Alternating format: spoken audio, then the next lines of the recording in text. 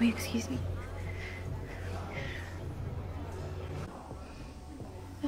I'm so sorry I left you at the train. Oh, no, it's okay. It's okay. She said you were dead. You didn't believe that crazy bitch. God, I can't believe you're here. What'd you do wrong? Laugh at his dick? It's just temporary. The commander smuggled me in for the night.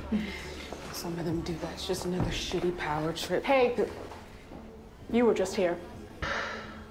You know the rules. Get back out on the floor. Find me later in the dorm, mezzanine level. Okay. And fix your face, girl. You're a mess. Brandy, scotch, vodka. It's good stuff, too, courtesy of our Russian visitors. You got hair dye. Their wives do like their illegal chemicals.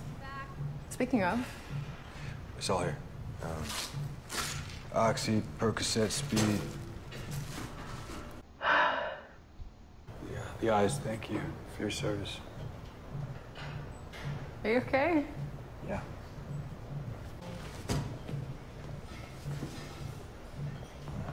Not tonight. Okay.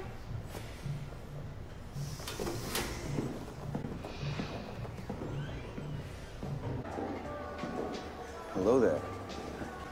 I haven't seen you before. Davidson. She's with me. What the fuck?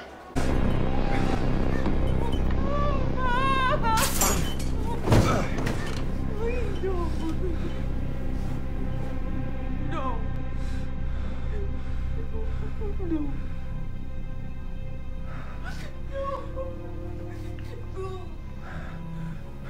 No. No. No.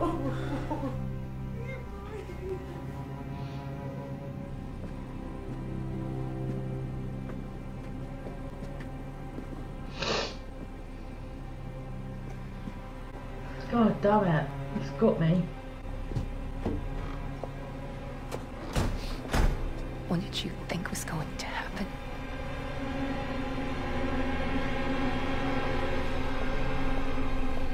She knows.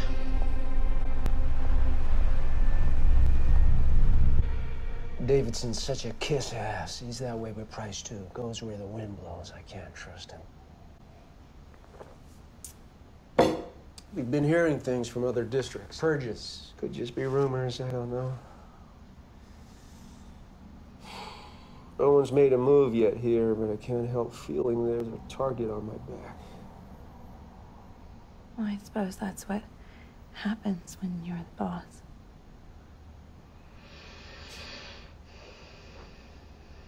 You do understand me, don't you? What do you think of our little club? I think it's fucking disgusting and you're a massive hypocrite. Why did you bring me here? Or that. I thought you'd enjoy it. You don't know her at all. This is not a love story, mate.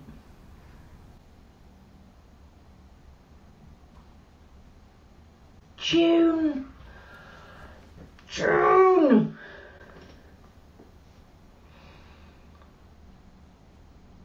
No, this is not a good idea, June.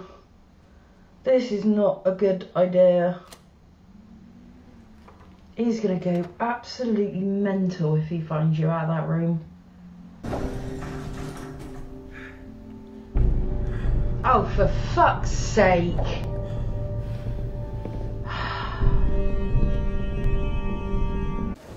Oh, God awful. You look like the whore of Babylon. What, isn't that the point? Take a hike. Tell me everything. I took the train into Boston like we planned. Remembered a safe house, Quaker family. They about lost their shit when they saw an ant at the front door. I got lucky. They knew someone in the underground. They're smuggling handmaids out of the country, trying to. Anyway, I didn't get that far. Office park outside the city. They shot the guys who helped me. What happened? God, and Lydia she must have shit a brick when you got back to the Red Center. They didn't take me back. I was a corrupting influence. They took me somewhere else. Nowhere good. After they finished their questions, they gave me a choice, the colonies or Jezebels. That's a few good years before your pussy wears out. All the booze and drugs you want, food's good. We only work nights, I mean, it's not so bad. We're gonna find a way to get you out of here, okay? June, I know the way out. Black van, feet first. That's it. Look, forget about escaping. Just Gilead, no one gets out. Luke got out. Yeah. But he isn't us, and he isn't in here. We're alone, June. Just take care of yourself. You need to go. Come here. I love you. Okay? Me too. So fucking much.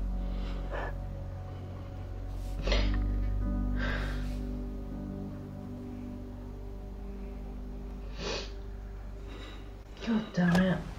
I hate these bastards. Don't worry, we'll get you home before you turn into a pumpkin. Scowl all you like, Nick.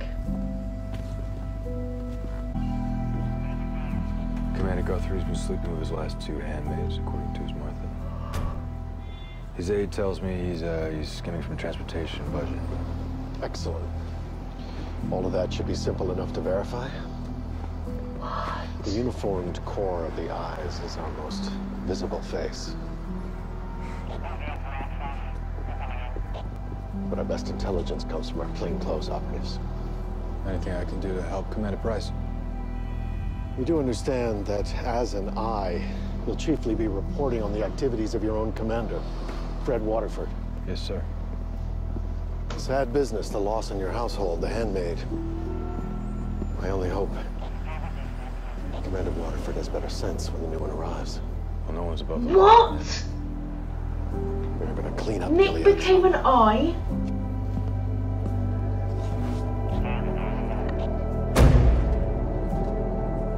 So did Nick become an eye, like, because the other offer died?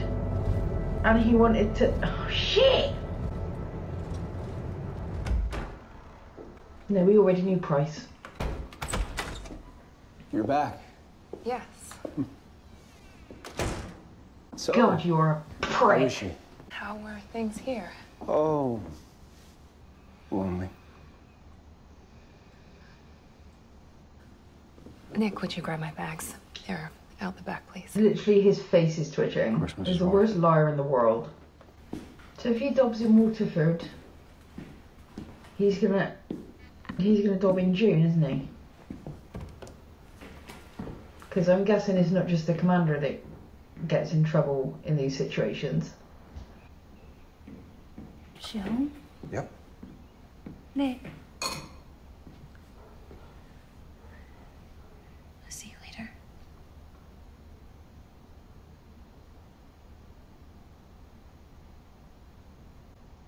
Nick. We can't do this anymore. Whatever, you... You know I had to go with him last night, right? You know I didn't have a choice. I don't have any choice.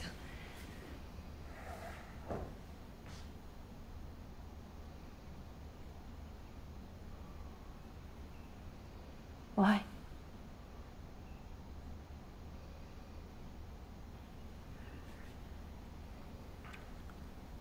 You're gonna talk to me? What a child. I don't know anything about you, you know. Nick, you won't tell me anything. I don't know who you are. Look, is this it? Is this enough for you, this bullshit life? Is this what you want? You want to polish his car and once in a while just try to get a handmaid pregnant? Is that enough for you? I'm being stupid. You know I'm being stupid.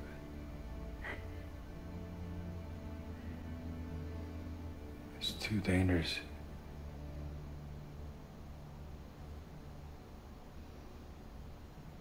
What is it? You could end up on the wall. But at least someone will remember me. In this place.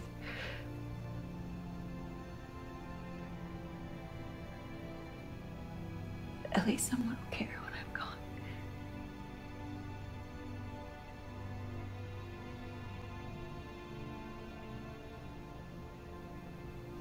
That's something. That's something. Yeah, it is. Wait. Hey. Piss off. What? My name is Nick Blaine. I'm from Michigan.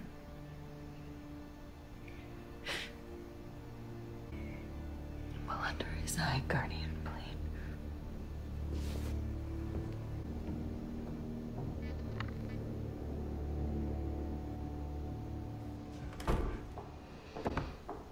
Alfred.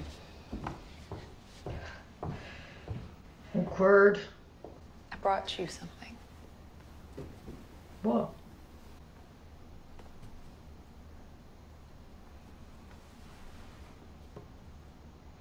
I had it in my bedroom growing up as a child. I thought you might like it. There's a key.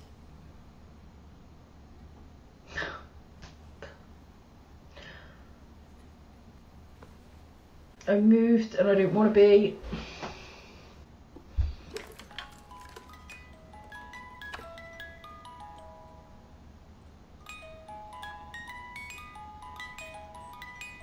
Thank you.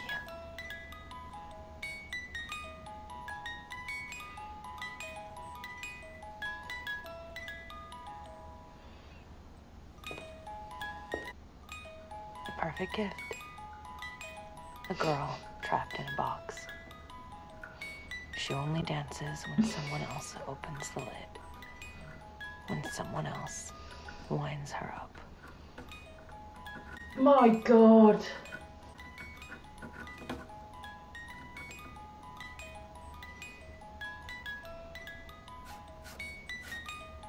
If this is a story I'm telling, I must be telling it to someone. There's always someone. Even when there is no one.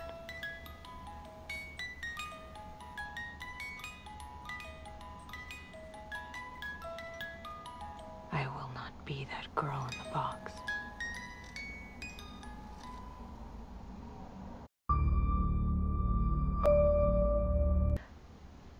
Every single episode of this program makes me angry, but I think that might be the most anger-inducing episode of this program. Period. Gosh dang it! I am so mad right now!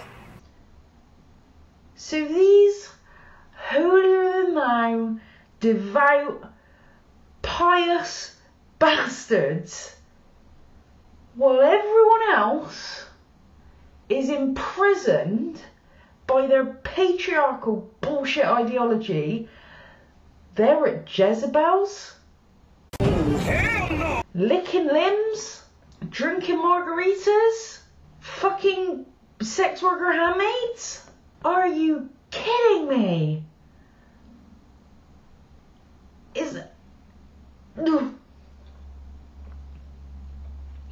I will do my best to do a review of this episode, but to be honest, I think this is probably the most self-explanatory episode of anything ever. This was not working on subtext or hint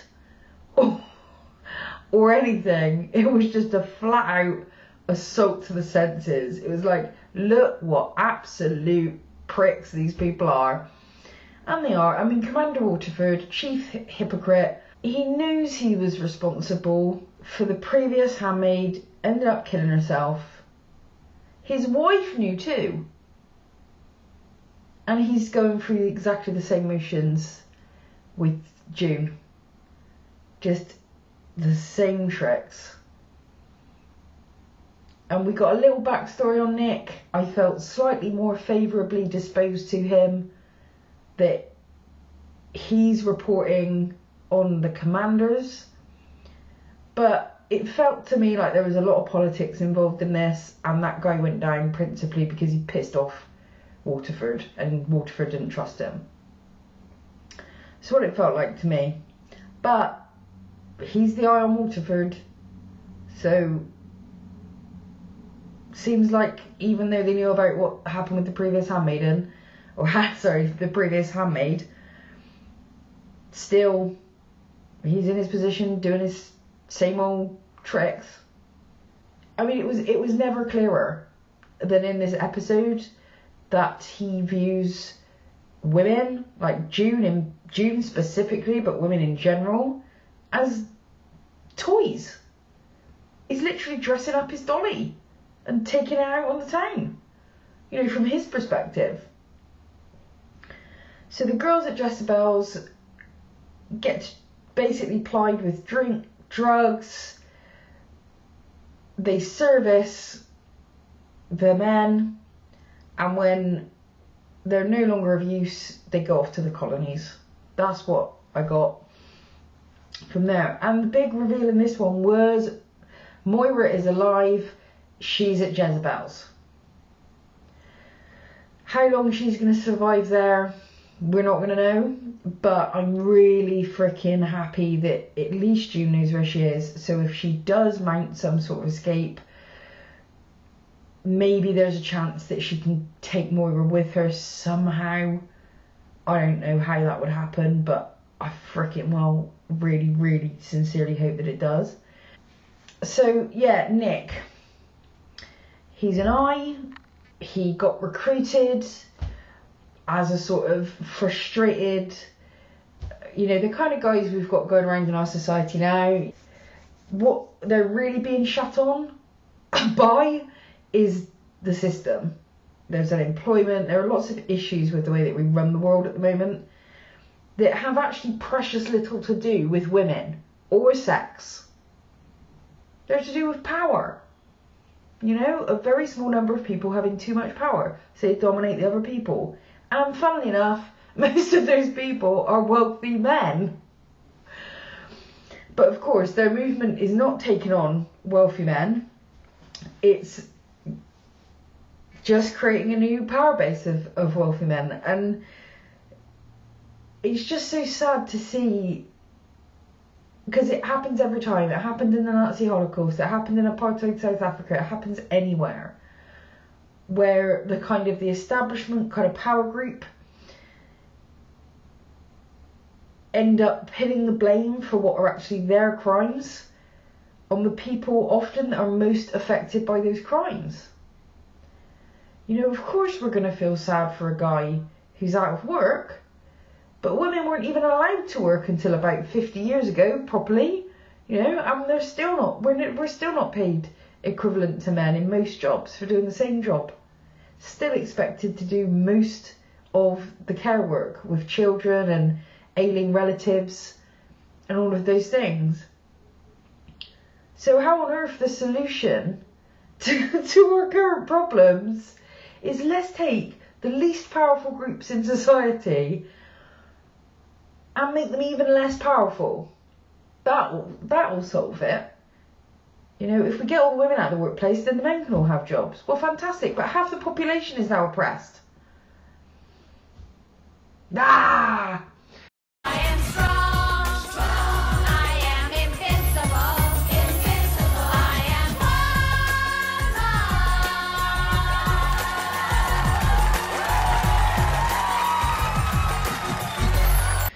So that made me mad. I am going to eventually get into Nick's story, but every time I think about Nick, he just makes me really mad. I don't know what it is about his character that's... I tell you what it is. What frustrates me about Nick is he's, to me, every bit as much of a man-child as Commander Waterford. He doesn't view June as an equal. He really doesn't. And he's willing to put her in danger. I mean... Let's say what he's doing now, ending it, is to protect her. That's great. That's great. That would be absolutely in the bonus pile for Nick. It would definitely work. And I hope that's the case. I really, really do. Every person that does a good deed in this programme, it's like gold dust. So I really hope that's the case. But I'm not going to hold my breath. The bottom line, if what he just did, he did to protect June, he should have told her.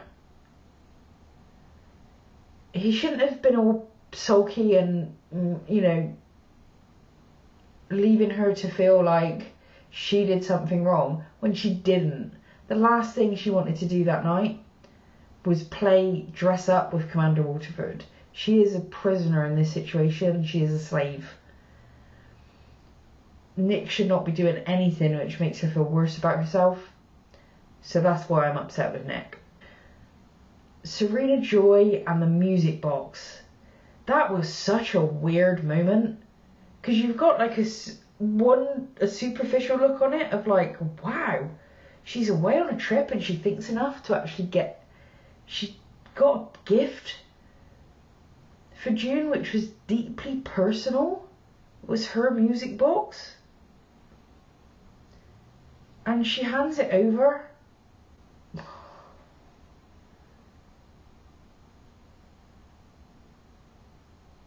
And June rightly appreciates the metaphor here, which is, hey, look, I am the doll in the music box. I only dance when someone else starts the music playing. And in a way, so does Serena Joy at this point. So you could read that potentially as Serena Joy and June. Serena Joy saying to June, we have a shared experience despite our relative positions in the house.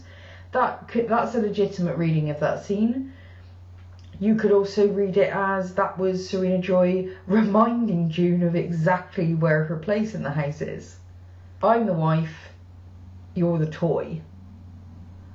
There's that. Could just simply be, saw the box and thought, wouldn't it be nice for her to have some music in her room? And none of it's definitive, so no one can say, actually, this is what she meant. You can say, this is what I think she meant. But it was such an ambiguous gesture, as so much that happens in this show is, you can read it multiple ways. And I think that really helps to communicate this sense of confusion and helplessness that you could imagine having if you were in that situation. Who do you trust? What are people saying beneath what they're saying? What do you take at face value? What do you read into? Who's a friend? Who's a foe? Am I even a good person in all of this? You know, the questions just spiral and spiral and spiral, and that's why, in part, I am loving this show so much, because it is so rich and deep and complex, and every single episode gives me a profound emotional reaction as well as some serious food for thought. I don't think you can ask much more of a TV show, frankly. Another really strong episode. We've got 2 to go of this season, and until the next time, bye bye.